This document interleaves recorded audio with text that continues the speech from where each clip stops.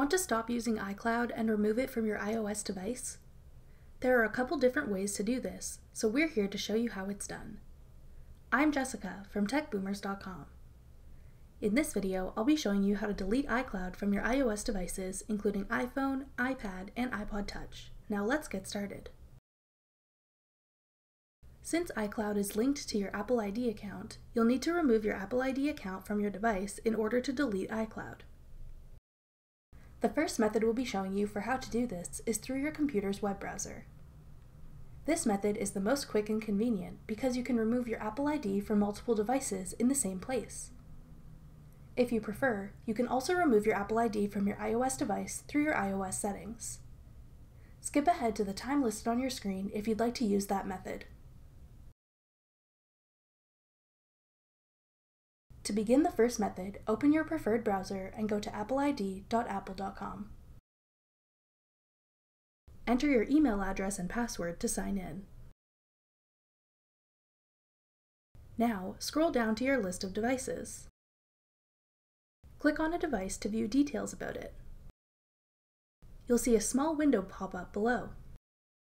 Click Remove to sign out of your Apple ID account on that device and remove iCloud data. To confirm, click Remove this iPhone. Repeat these steps to remove any other devices you no longer want to use iCloud on.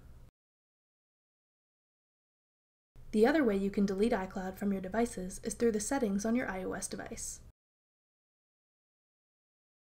To begin, tap Settings on your home screen. Then tap your name at the top.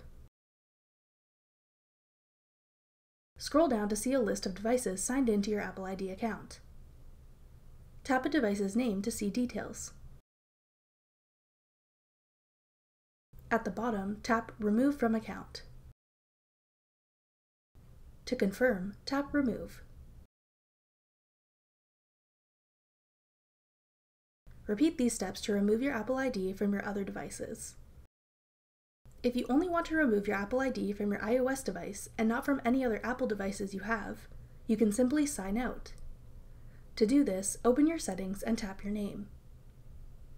Then, scroll to the bottom and tap Sign Out. You'll be prompted to turn off Find My iPhone, since this tracking feature is also linked to your Apple ID. Enter your Apple ID password, then tap Turn Off. Some important data like contacts and calendars may be stored in iCloud instead of on your device. If you want to keep this data on your device rather than removing it along with your Apple ID account, tap the switch beside what you'd like to keep. When the switch turns from white to green, that information will be kept. When you're ready, tap Sign Out at the top. Finally, tap Sign Out to confirm.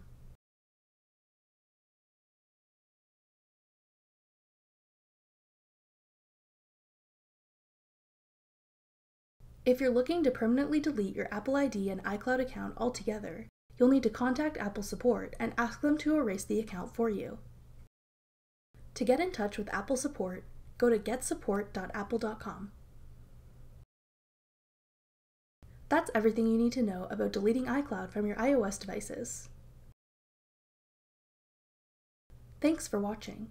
If you found this video helpful, we'd love it if you'd hit the thumbs up button below.